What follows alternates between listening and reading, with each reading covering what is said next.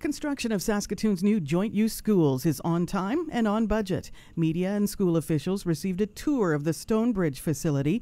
Design and construction lead Ian Podmore says they're trying to maximize the amount of work they complete before winter hits. As we're working right now, we will have a very comfortable working environment inside all the spaces for the winter season to finish. So we'll keep painting, we'll be putting floors in, we'll be putting ceilings in, we'll be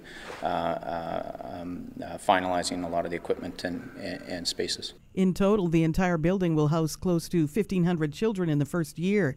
When the new joint-use schools open, there won't be as much pressure on other schools to handle a large influx of students. But Board Chair of Saskatoon Public Schools, Ray Morrison, says the effort to accommodate more students doesn't end there. There's a contingency plan in place to handle growth once the schools open. This school, I think, second year it's open, will be pushing 800 students, so it will be very full.